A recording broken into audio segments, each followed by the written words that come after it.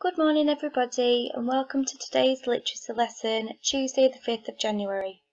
Now I know that you're all at home and this is a little bit unusual hearing my voice over the computer like this, but I hope you're all well. We're still going to carry on with our learning because it's really important. So let's start off with our introduction. So what I want you to do is that we're going to say these sounds together and I'm going to use my pen to splat those sounds that I point to. So let's do it together. Which one? Let's go for this one. What sound is it? Well done. Can you think of something that begins with the sound? You could think of thing or thumb. Well done. Let's look at another one. What sound is that? Shh. Well done. What word can you think of with the sh sound? You could have shop or shoe. Well done. This one. Y. What word could you think of? You could have yo-yo or yogurt. Well done. Let's go for this one. B. You could think of ball or balloon. Ball. What about this sound?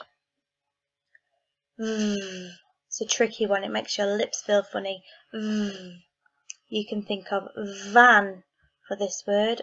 Van. Let's try this next sound. Ah. Now we're really confident with that one. We know the ah sound. What word can you think of? Ant. Apple. Well done. Think of this word, this sound, sorry. W. You could think of website. You could think of web or wellies. And last one. J. Well done.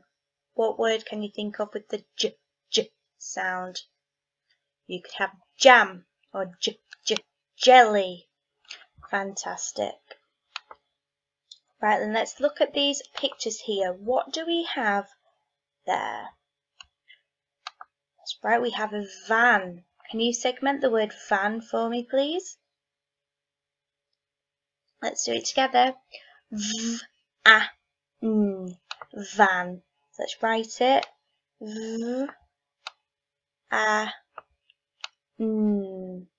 Van. Well done. The next picture that we've got is a web. Let's have a go at segmenting that together. Web. Let's write it. You can write this down on a piece of paper if you like.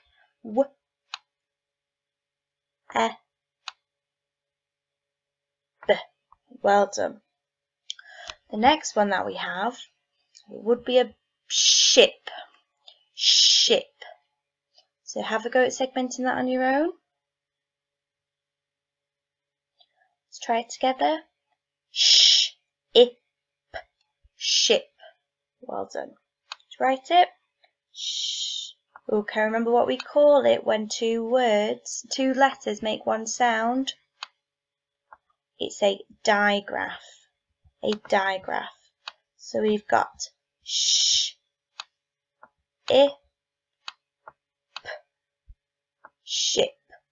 Fantastic. Right, now that we've done a little warm-up, let's get straight into our main lesson. So over the Christmas holiday, I noticed that we don't have many books about poetry. So I think that we should work together and write a poem and make a book out of all of our poems for everybody to read in our class. So can you tell me what a poem is and what poetry is? And I think we've already done some different types of poems. Let's see if you can remember them.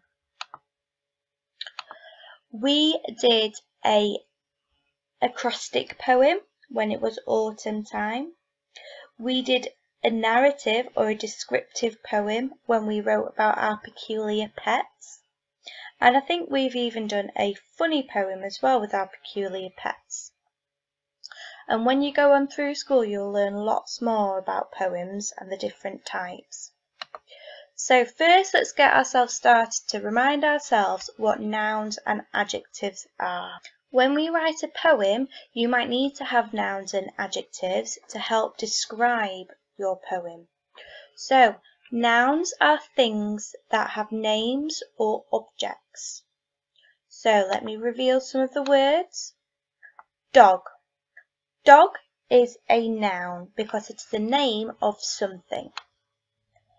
Miss Dyson is a noun because that's my name. Football is a noun because it is a name of a sport. And fireworks are nouns because they are things that go off in the sky. Adjectives are describing words. So let's look at some of the examples. Red. You can describe something as red, such as the red van. You can have hot to describe the hot weather. Yummy. You can describe something as yummy, such as my dinner is yummy. You're describing it using an adjective. And last but not least, sparkly. You might describe something as sparkly, like the glitter, which is a noun, it's a name of something. The glitter is sparkly.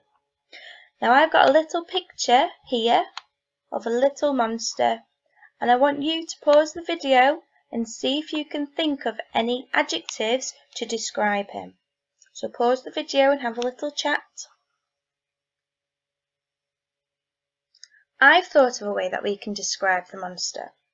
You can think about the colour. So what colour is the monster? So the blue monster. We're using the adjective blue to describe. The stripy horns on the monster. You're using the noun horns and the adjective stripy to describe. What about his hands or claws? So the noun is hand or claws. What do they look like? What adjective can you use? That's right, you could say pink claws or even sharp claws if you want to scare a monster. Well done, you could even think about the eyes or the teeth as well, so well done. So Miss Duckworth wrote us a poem for us all to read about summer. So let's have a little read together. Blistering, blazing sun beaming down, sweet, delicious ice cream melting quickly, gloopy, sticky sunscreen protecting all over, sizzling, smoking barbecue, cooking slowly, clear, tranquil sea swishing gently. So, do you think that this is a descriptive poem? So is it describing something, or is it a funny poem? That's right, it is a descriptive poem because you are using lots of adjectives such as clear, gloopy, sweet, delicious, using lots of describing words to describe your poem. So what we're going to do this week is we're going to start planning our own poem about winter. So poets are people that write poems. Just like authors write books, but we are going to be a poet. When writing a descriptive poem, you really need to think carefully about the words that we choose. So the words we choose affect how the reader feels and what they think of. This is called imagery. So if you talk about the sun, you might call it a warm sun. So that will make the reader feel warm. But if you say the beautiful sun, they might not get the same feeling. So we really need to think about how we use our words properly. So we're going to look at some nouns and adjectives that we can gather a list of that we can use in our winter poem. You can write them down like this if you like, or I will just keep track of some of the words that we can use. So I've got some pictures here. We're going to go through them together, okay? So what nouns can you see? First of all, so I can see snow. Snow is a noun. I can see car. Car is a noun. I can see some trees. They are nouns. And I can see some little footprints. Footprint is a noun. So what adjectives can we use to describe? So what do you think the snow or the footprints or the cars might feel like? Or what do they even look like? So we can say the white snow. We are using the adjective white. You can say the slippy ice. So you can describe the ice as slippy. You can describe the footprints as crunchy. So when you step on the snow, it might be crunchy. And you can even talk about the wind. Okay, it might be windy outside or freezing. Well done. We had snow last week, so maybe you had a chance to go outside and have a little play and get the feel of how it feels. So what nouns can we see here? So I can see fire, I can see wood, I can see some feet. Fantastic. What adjectives can we describe? So how might fire feel? So we could describe fire as warm, cozy, peaceful. Well done. So let's move on to the next one. Oh, I know that we all like this. Hot chocolate. So the noun that we have is hot chocolate. So what adjectives can we use to describe the hot chocolate? We could say it's delicious.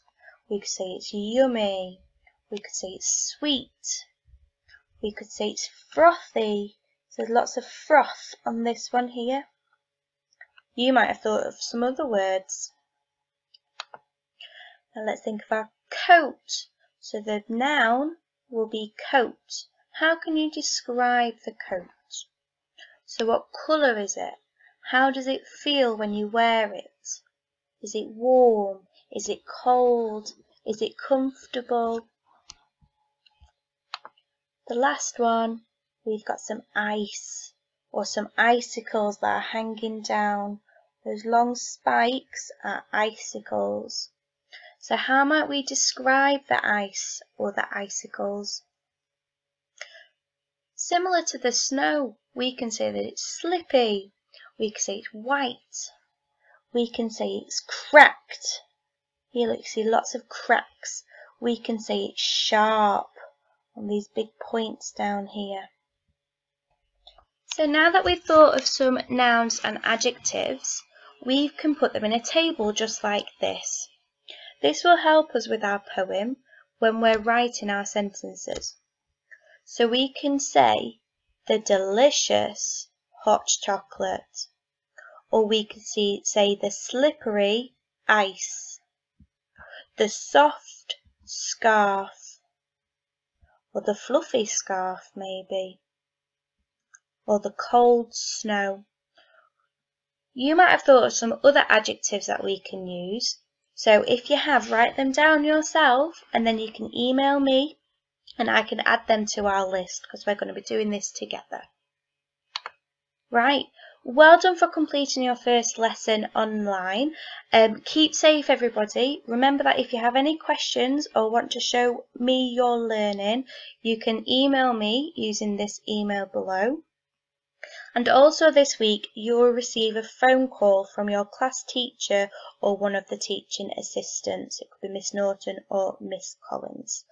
I hope you all stay very safe and see you soon. Bye.